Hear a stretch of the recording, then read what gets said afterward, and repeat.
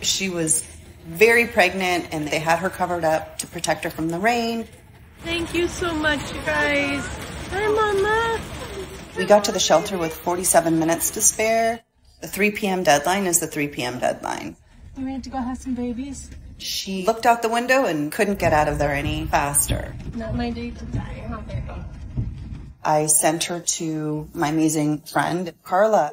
All my dogs came over and sniffed her, and her body language was just so easy and so just wanted to come out and be loved. So happy. I would record her because you could see the puppies moving inside. We were guessing how many babies were in there.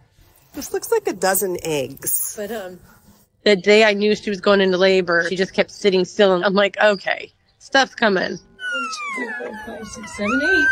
You need 8. I thought we agreed on 4. She always wanted to be with them.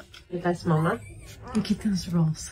As the babies get bigger and Mama wants to come out, she started to rejoin the pack again. And it's almost like these mama dogs who don't ask to be born, who don't ask to have babies, they're a puppy themselves.